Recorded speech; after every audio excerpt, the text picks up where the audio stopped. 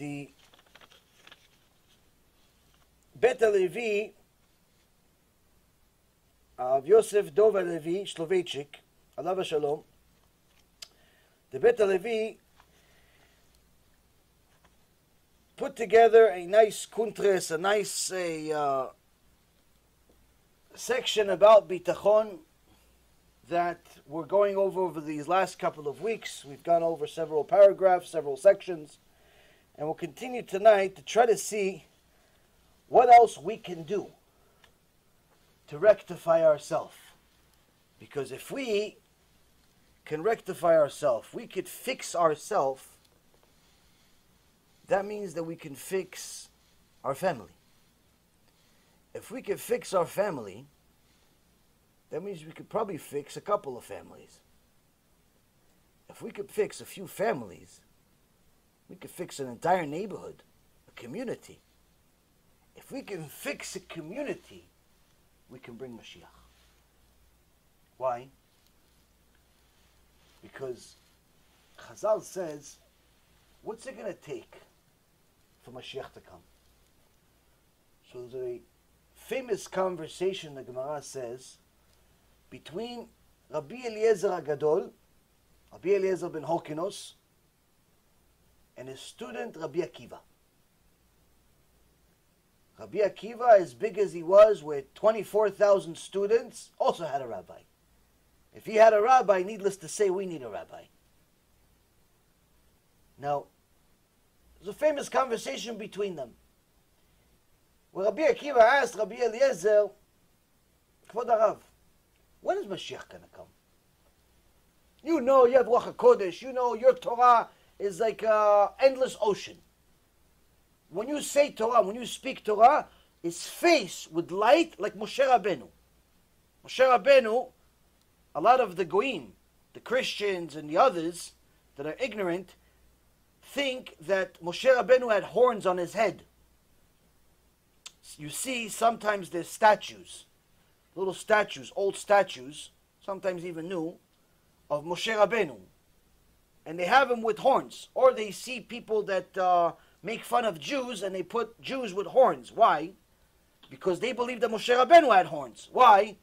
Because they mistranslated the Torah and translated the word keren to horns. It does mean horns, but not in the way that the Torah had it.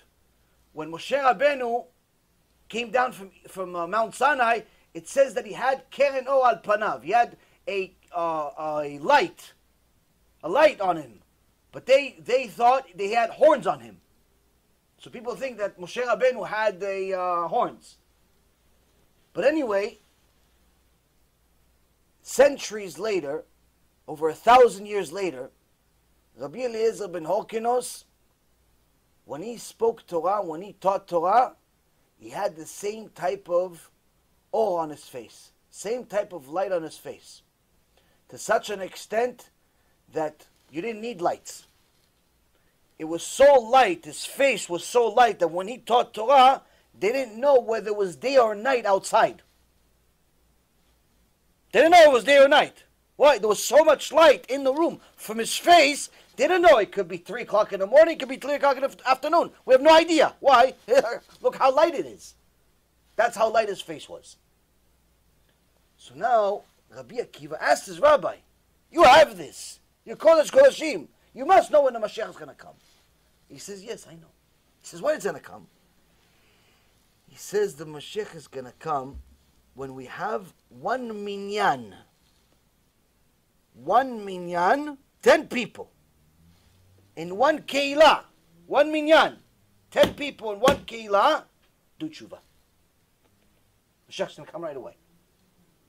Now when everybody does tshuva, you have millions of people do tshuva, it's never going to happen. Everybody knows that. Even Chazal says it. You think that everybody's going to be zakai, you think that the whole generation will do tshuva, it's never going to happen. There's always going to be a few reshaim.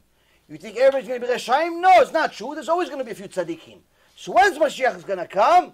Rabbi Eliezer ben Horkinos says, when one keilah, 10 people in one minyan, they all agree on who is the Baal Koreh, who is going to say Kaddish, who is going to do this, who is going to do that. They all agree on the minhagim. They all agree on this. They all agree on everything. One keilah on the same page. This, Rabotai Karim, on one end, should make us really, really sad. Why? 2,000 years we haven't found one keilah that's kosher. This is a disaster that we are in. On the other hand, it also tells us that it's possible for you to bring Mashiach. Yeah, you in the middle of Oregon with only 10 Jews in the entire keilah. All of Oregon has 10 Jews. You can bring Mashiach in Oregon. You are in Montana with only 10 Jews there. You are in the middle of Arkansas. You are in the middle of Delaware. You are in the middle of New York. You are in the middle of anywhere. Middle of Netanya, where it's surrounded by Pritzut, the beach and everything else. In Netanya, in Eretz Yisrael, you can bring Mashiach. Just get 10 kosher people to agree. But not fake agree. Hashem knows what's in your heart. Not fake agree. Real agree. Real B'nai Torah. You can do it.